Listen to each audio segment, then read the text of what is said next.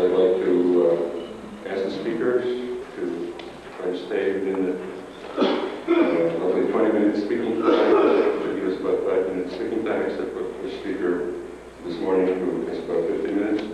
I'm going to follow the time schedule that's in the book here rather than in the handout, and I will forego my opening remarks, which I'm sure will be probably unnecessary for this session anyway. So the first speaker this morning is Professor Gabor Somorjai from the University of California, Berkeley, and he's going to speak about the surface structure sensitivity of chemisorption and catalytic reactivity over transition also.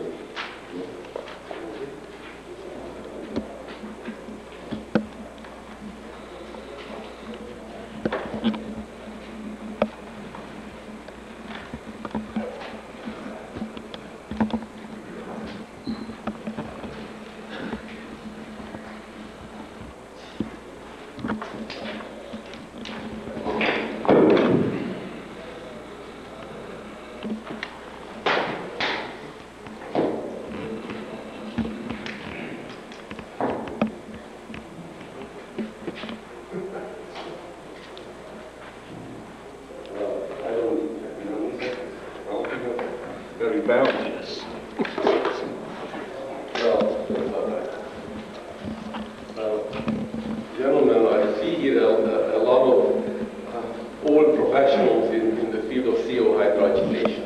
I'm not going to tell you anything that you already know. I hope I'm wrong. It's clear that we shouldn't talk about Schultz Flory distribution and shouldn't talk about potassium promotion, what's happening. But perhaps I can give you a different way of looking at the problem, a different way of analyzing it by coming in from with the most recent results of surface science and try to show you that perhaps many of the contradictions and puzzles that I certainly don't understand about this reaction and perhaps many others perhaps can be put into a different frameworks. One of the puzzles, for example, in this reaction is that while carbon monoxide chemisorption is certainly structure sensitive, the CO hydrogenation reaction is not. Another puzzle is the tremendous accelerating rate effect of titanium oxide in this reaction. So there are many puzzles that we live with, and perhaps I can put them into some framework where at least it makes sense to me. Now, I think we should dim the lights in the room a little bit.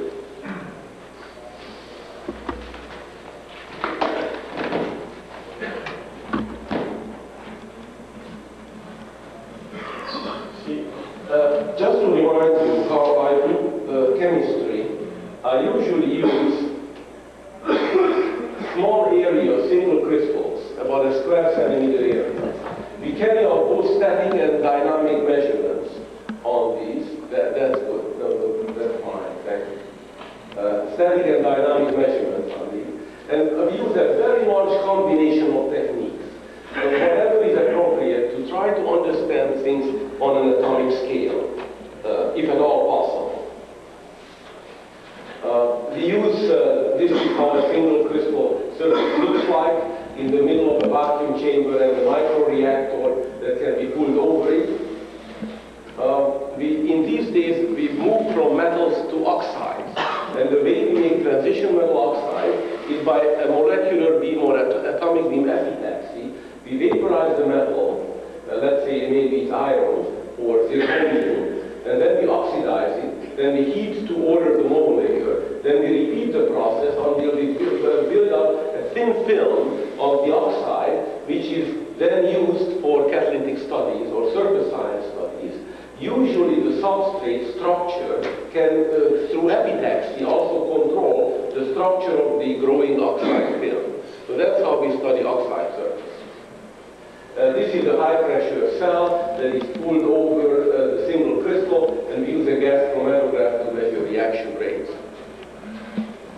And that's about all I want to remind you of those of you who are not familiar with our kind of studies. Now, what I'd like to put you through is a very brief history of how we view surfaces on an atomic scale, starting in the 1930s. In the 1930s, mostly due to John Bardeen at the University of Illinois, a smooth surface model was developed, which for metals used the so-called gallium, where gallium is sort of an electron gas or an electron gel that was used to explain many of the properties at that point known about surfaces.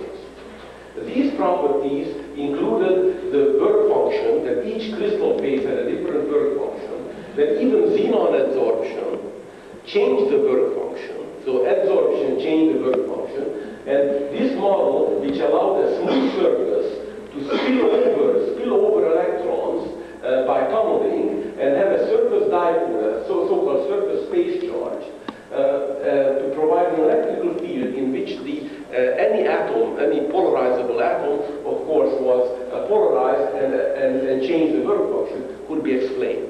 Also, this model was the one that explained a Schottky barrier, the barrier between an oxide and a metal interface.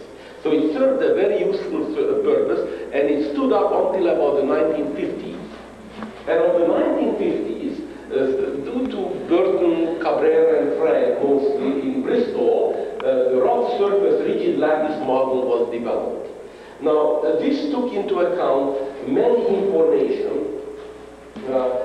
This is the rigid lattice model that indicated that in crystal growth or evaporation of many surface changes, the transport indicated the presence of steps, kinks, and atoms, where each side has different number of nearest neighbors, but each atom sits in its equilibrium position expected from the bulk structure. So if you knew the bulk structure, you immediately know where the surface atoms are. This is why I would call this the rigid lattice model. And this stayed with us until the past, I would say, 5 to 8 years.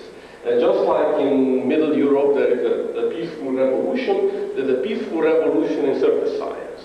In fact, we went from the rigid lattice model to the model which I would like to call dynamic surface restructuring model.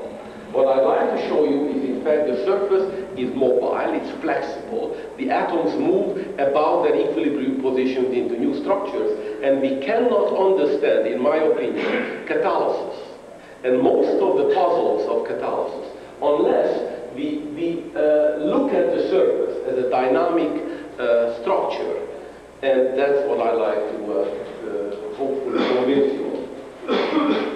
Now, let me just show you the facts first. If you take a clean surface, the surface atoms indicated by this line are always contract. They are always closer to the second layer than subsequent layer. So the rigid lattice model for clean surfaces doesn't work. Any surface will show an inward movement like this, and that inward movement depends on the roughness of the surface. This is data from Marcus and Jonah, in which the roughness, the contraction, the minus sign indicates a contraction, and the surface is noted as a function of roughness, and the roughness is defined as 1 over the packing density. The more open the surface, the rougher it is. And the rougher it is, the larger the contraction perpendicular to the surface. So open surfaces relax, as we call them, relax very much. Now that relaxation, in case of directional bonding, leads to the well-known restructuring, reconstruction. This is the iridium 110 surface, and the yellow is the first layer atoms are contracted inward, indicated by the arrow. The second layer red atoms are moving out. The third layer blue atoms move in, and in fact there is a missing row model. There's a missing row here, and the second top layer atoms missing. And this is in fact the restructured surface structure. So there are big troughs here. Almost every 110 phase of phase-centered cubic metals show this sort of restructuring. You can ask the embarrassing question, where are the missing atoms? And in fact, we have a very hard time to answer that question until the advent of the scanning tunneling microscopy. They just sit, well, never mind. Let's go on. Now this is molybdenum.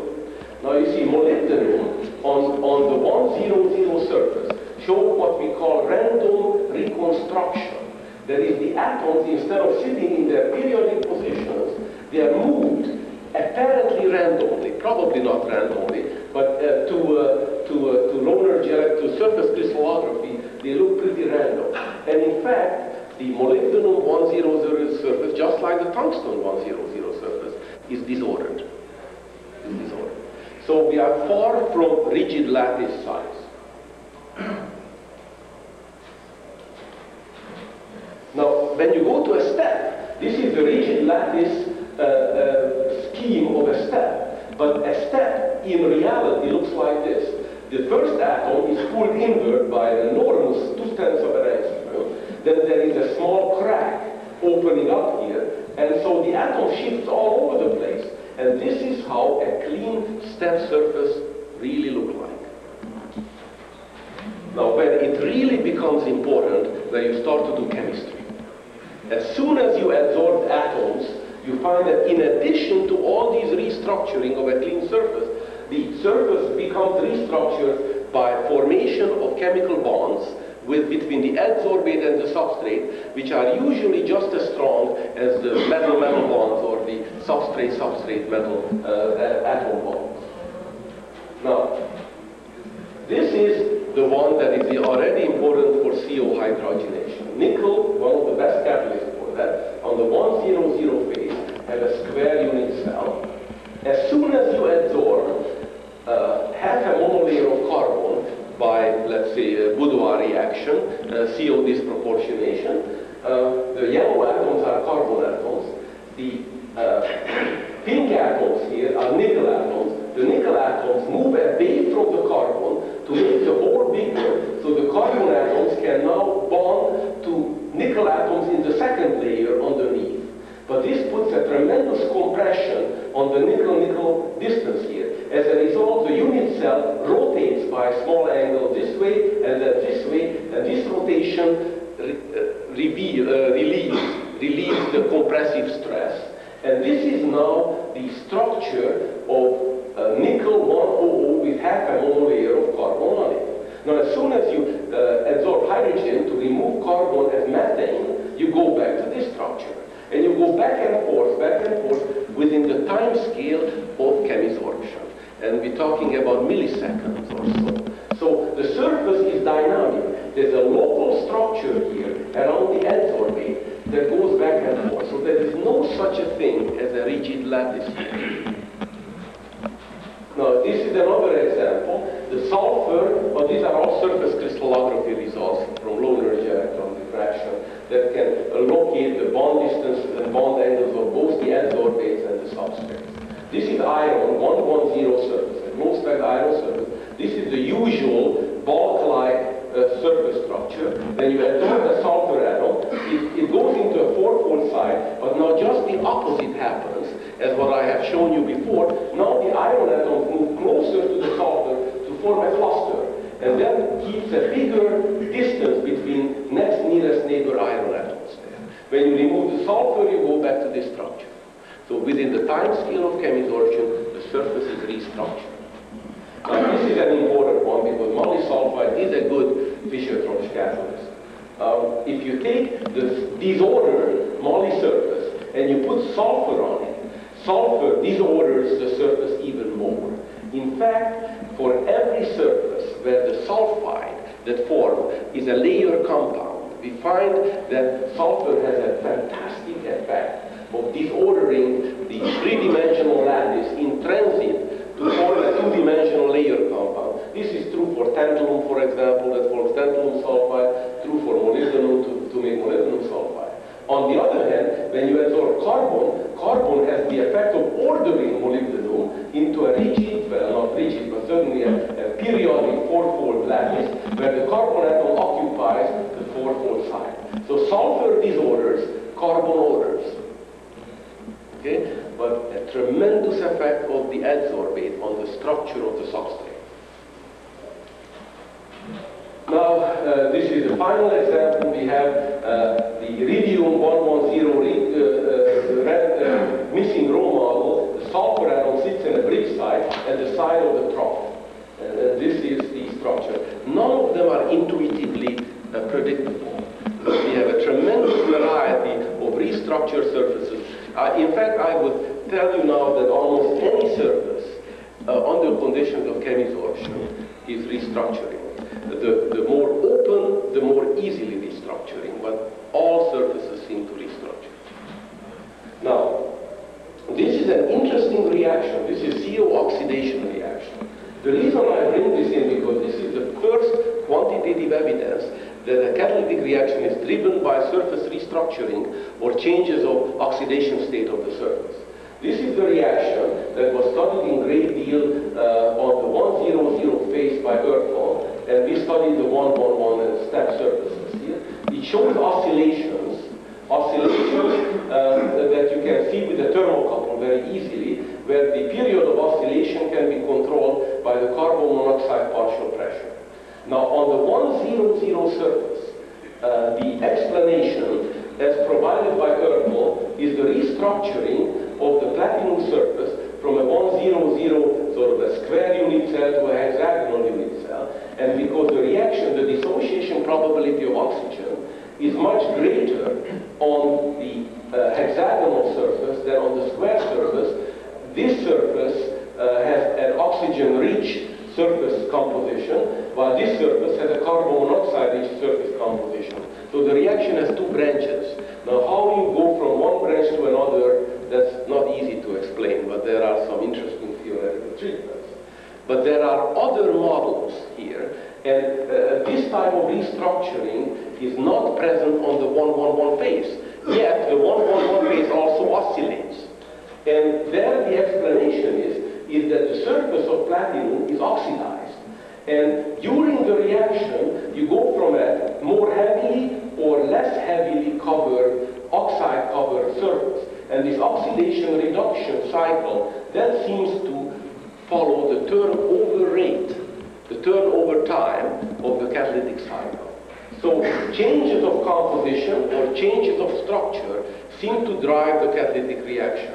Or you can argue the other way. The catalytic reaction drives the changes of the structure or the changes of the composition. It's a chicken and an egg question.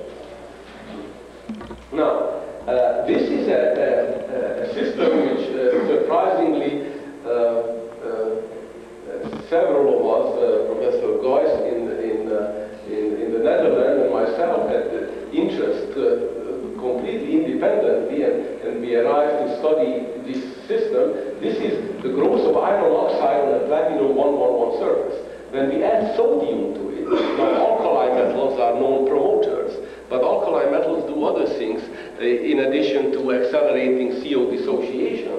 What they do, they dissolve the oxide, in this case, the iron oxide, and encapsulate it like this. And this dissolution of the iron oxide into sodium and reprecipitation as little islands like that is reversible if you remove the sodium or the potassium from the surface.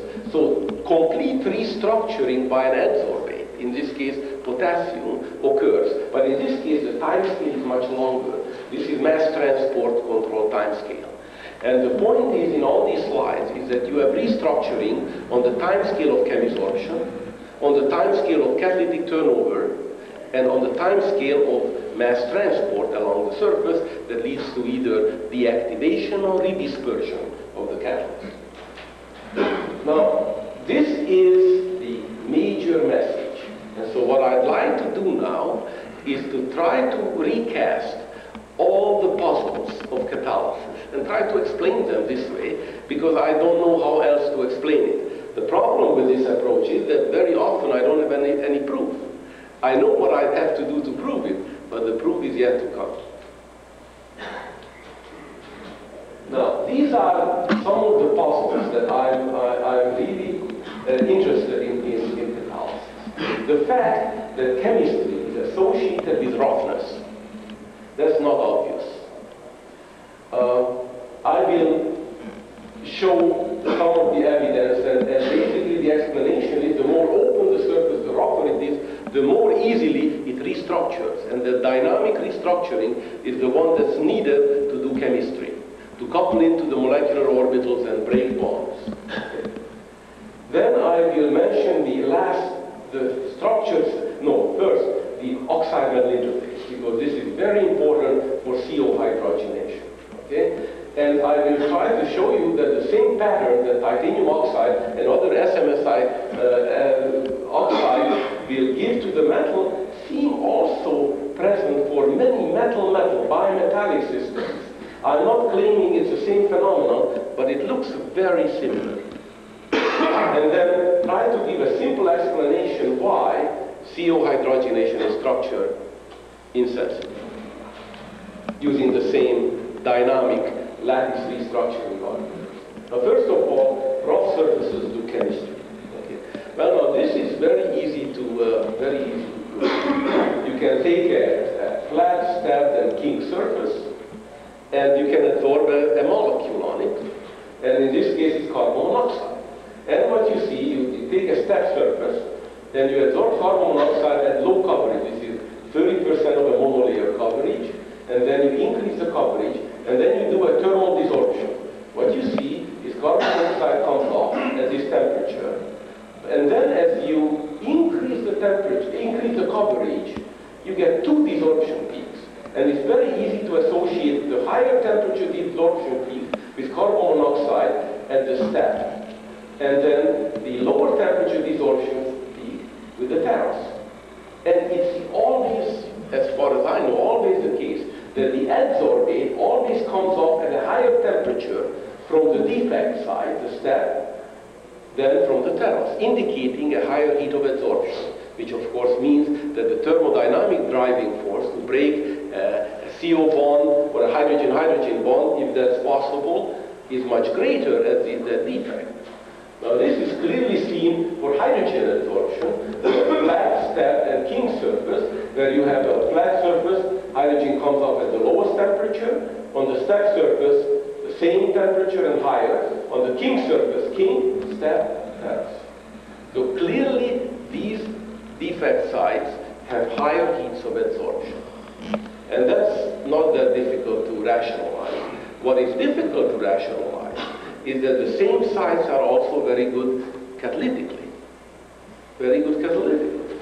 Now, these are data from molecular beam, H2D to mixed molecular beam scattering studies in my laboratory and also in George Komsha's laboratory at the KFI in Uri. Now, the reaction probability on a single scattering to break an HH bond on a step platinum surface is almost unique. When we did it back about 10, 12 years ago, this is Steve Bernasek's work and Miguel Salmeron's work, we found on a flat surface it was down by an order of magnitude. But George Komsha did much better. He actually made the surface, the platinum 111 surface, absolutely defect-free. In fact, by using helium atom scattering that's proportional to the residual defect, he could actually do much better than we did. And the better he did, the less and less the defect-free probability is. In fact, this was his detection limit. He found that when he scattered H2D to mixed beams from a 111 defect-free platinum surface, he could not detect any dissociation. So there's no chemistry here, and if you have steps, there is chemistry there. And this is where the puzzle is. Because if you have a higher heat of adsorption for hydrogen at the step site, that means a longer residence time for hydrogen. And if it's a longer residence time, it should have a slow turnover, right? It should be a lousy catalyst. But in fact, that site is also catalytically very good. Now, how do you explain that? Both chemisorption and catalysis at the same sites, it's contradictory. Well, we lived with that, and I've tried several models, but never mind. I mean, this is just one puzzle I'd like to measure. Now, here is another one, which is interesting. This is work by Harald Ibach at the same Jülich laboratory, in which he used by high-resolution electron loss spectroscopy to look at the decomposition of ethylene on the nickel 111, 110, and step surfaces. And what you find is that on the flat surfaces, or reasonably flat surfaces, there's a decomposition pattern. They're all very similar. You form acetylene and C2Hs, But the decomposition, the 3H bond breaking occurs around 230 Kelvin. On a stacked surface, it's below 150 Kelvin. The rougher the surface, the lower the temperature at which you start breaking chemical bonds. In fact, if you look at the effect of roughness, it appears much greater for a given element than changing across the periodic table, going from element to element. Okay? Let's say going from nickel to tungsten. Okay? But keeping the surface structure the same. Now, so really roughness is very important, both breaking chemical bonds and also in catalysis. But there's also coverage-dependent effect. And this is, I mentioned that because I think theoretically it's very interesting. This is a treatment by Professor Levine at the Hebrew University, in which he brings in hydrogen to a metal surface, and he assumes that in fact the bond breaking is associated with the restructuring of a metal atom, a metal side. It moves into a new lattice position. However, at low coverage, in the limit of one hydrogen molecule, this is a very stressful situation. You have a very high strain energy, and so that makes the recombination reaction very rapid. However, if you go to high coverages, where you put a hydrogen molecule and dissociate at the next side, and the next side, and the next side, you have a restructuring, and it's like a zipper. It zips out. And so at high coverages, you see, the restructuring is much easier because you can relieve the strain energy as compared to low coverage effects. This is, for example, why we see very interesting structure sensitivity for H2D2 exchange at low pressures in a molecular beam. But of course, nobody who ever does that at high pressure ever could see any structure sensitivity that is one of the most structure insensitive reactions known. Now, let me go to now the effect that is important for CO hydrogenation. This is an area of research that both Professor Bell and I are interested in, and we collaborate in it. And so what I'm going to tell you about is some of the work that came out of this collaboration, and his student Kevin Williams, who's an outstanding student and just started to look for a job in the near future. He's also a chemical engineer. So now the oxide metal question goes back to Schwab. To Schwab, who in the 1930s, due to some very clever studies, found that if you have an oxide metal interface, there is some non-linear effect in reaction rates that were very hard to explain. And he tried. He really tried. And there are two ways of making these interfaces. You either put the metal on the oxide, and that's the usual case, or you do the other way around, and that's how we do it. You put the oxide on the metal because you can vaporize the oxide, and since the oxide has a lower surface free energy, it grows layer by layer. It's better controlled this way than that way. But both ways give identical results. That already tells you that the periphery area, the oxide metal interface, is really the culprit. It's really doing the chemistry. Now the way we do it, we take, in this case, titanium metal, we vaporize it onto rhodium, and then oxidize it to form little islands, and here you are, and then you titrate with carbon monoxide the remaining metal sites. Okay? And so it's a very nice model system. Now, of course, those of you who have followed the pioneering work of Tauster and then some very excellent science that came out of it, know what's happening with these mumbo-jumbo heat treatments that one has to do to really get an oxide effect. And what's happening here is you reduce the oxide, and that means that the metal will be encapsulated by the oxide. That can be followed very well with chemisorption and